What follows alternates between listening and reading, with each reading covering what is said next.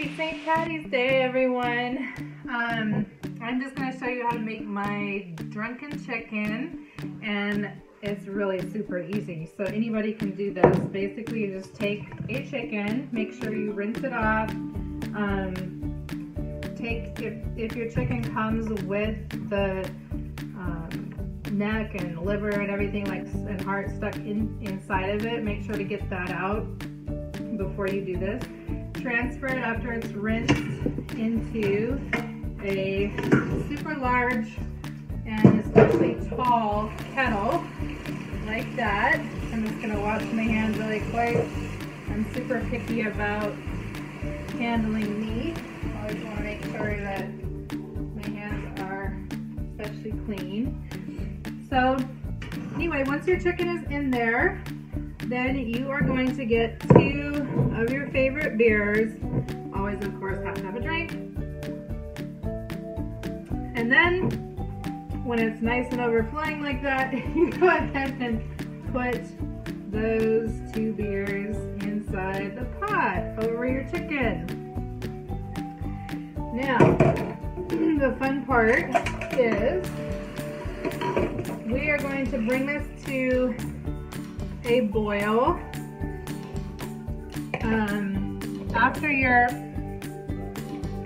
beer is nice and kind of bubbling there on the chicken, we're going to put it in a sink and cover it just to the point where it reaches the top of the bird with water.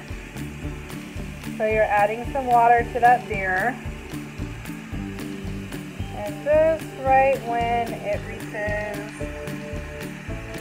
just so that it's covered, you want to make sure that the chicken is completely covered by the water. Okay, now we're going to go ahead and bring that to a boil and boil it for 30 minutes. Transfer to your stove.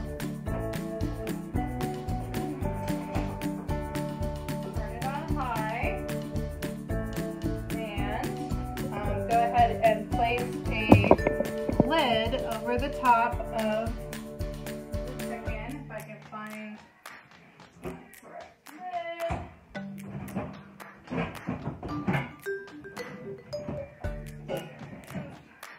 Okay, so you're going to put a lid on that, and we are going to boil that for 30 minutes. 30 minutes, and then as soon as exactly 30 minutes, we are going to turn the stove off, and you let it sit there for until the water or the broth is kind of room temperature. It's usually about 2 hours. It can be up to 3 hours depending on your kind of like oven, you know, how your stove is, how big your pot is, how big your chicken is, etc. But when it's actually room temperature enough to where you can handle the meat itself, we're going to take the chicken out, take the skin off, and that meat is going to be so juicy and so moist. You can use it for chicken pot pie, which is what I'm going to make with it. You can also use that meat for stir fries. You can use it for sandwiches, like chicken salad sandwiches. You can basically use it for anything.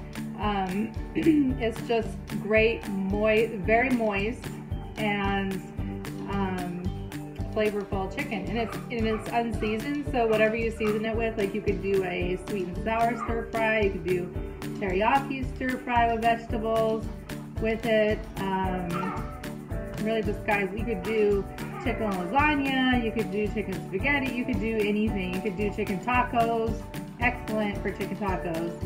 So go ahead and again, you just rinse your chicken off, then pour 2 beers over it, and don't forget to take a sip of the beer, because that's the important part that makes it a fun process. And then go ahead and cover it just over the top with water. Bring it to a boil for exactly 30 minutes. Shut the stove off, but leave your lid on. Let it go down to room temperature and your meat will be perfect every time.